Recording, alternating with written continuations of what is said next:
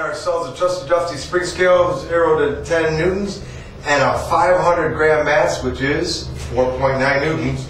Uh-oh, we're moving. That means somebody else is here. So we're going to put it up here.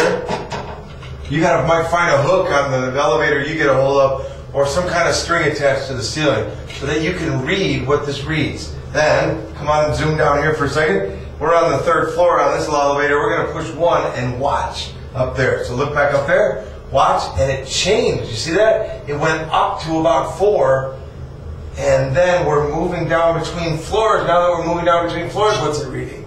But now we're going to stop at the 1st floor. Watch what happens with the reading when we stop at the 1st floor. For a split second, it's going to read a lower number. And now watch. Oh, see, there's actually 2 stops in there. Now we're on the 1st floor. You notice between floors. So we did number 1, number 2, and number 3. Now we push the 3rd floor again. Close it. Now watch what happens right at that moment, right when we take off. Whoa! I lost it. Zip down there.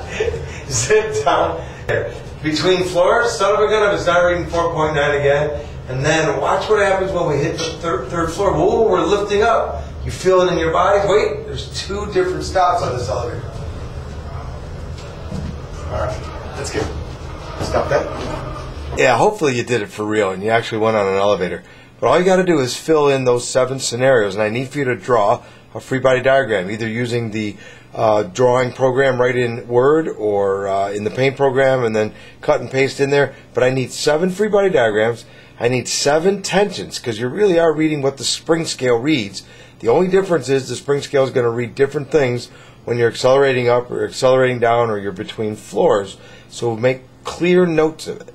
You will notice that you'll have 2 answers for the accelerations for scenario at the very bottom of an elevator usually, and for the very top when it stops on the 3rd floor or whatever floor you ended up on, you'll see 2 different accelerations. So make note of that.